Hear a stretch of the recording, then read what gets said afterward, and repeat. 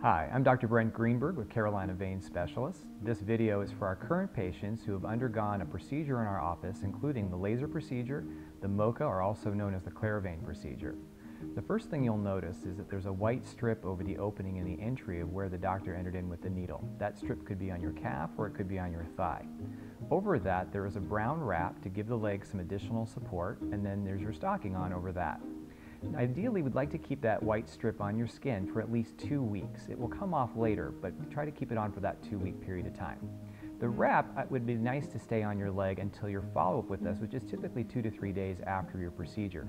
But sometimes these wraps can get loose and they can slide down the leg and bunch up around the knee or the ankle, or particularly wraps that are underneath the knee, on the calf, they can sometimes be on a little too tight.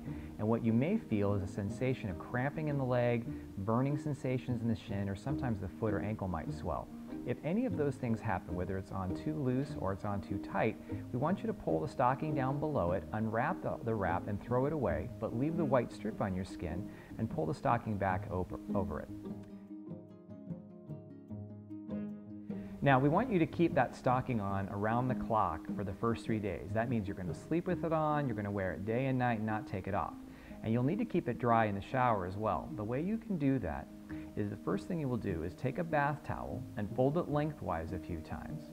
Then wrap that folded towel up at the top of your thigh and then duct tape it to itself to hold it in place. Then you'll step your leg into a trash bag and tuck the top of the trash bag in between the towel and your leg. That way, whatever leaks through the top, the towel will be there to absorb it. Following those 3 days, you'll only need to wear the stocking during the day for the next 7 days. You don't have to sleep it any longer unless it feels better to do so. And when you start to shower without the stocking on, at that point it's okay if that strip on your leg gets wet in the shower, but we don't want you to soak in a tub or swim, fly in an airplane, or carry heavy objects much over 30 pounds for the next 2 weeks. But we do want you to walk, treadmill, elliptical cycle, bicycle. All of those activities are great for your leg, particularly on the day of the treatment itself.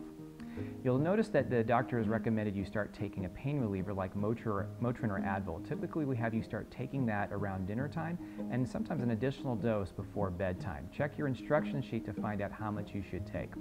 The following days, if you find the need to take the medicine, switch to something like Aleve if you can tolerate that and you don't have any contraindication to do so. Aleve stays in the system a little bit longer and it's easier on your stomach if you need to take the medicine more than a few days.